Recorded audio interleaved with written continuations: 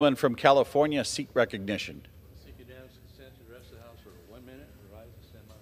Without objection, the gentleman is recognized for 1 minute.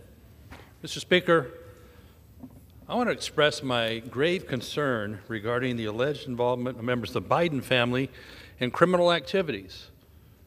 The evidence keeps popping up again and again and again that there's a lot of problems with their interactions with foreign concerns.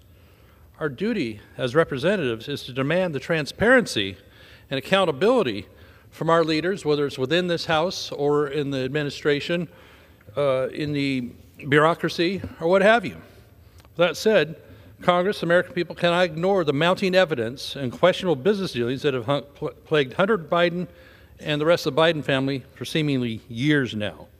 We know Hunter Biden served as a board member for a firm that's been accused of bribery. We know that of his work with an investment fund that is controlled by the Bank of China, getting paid huge salaries for something he has no expertise and really spending no time on. All this comes with other pressing allegations of questionable business ethics, legal exposure, and concerns about U.S. national security because of Hunter Biden's relationships in China. Yet what do we hear lately? They want to go after President Trump again for J6 stuff. What's the deal? Gentleman's time has expired.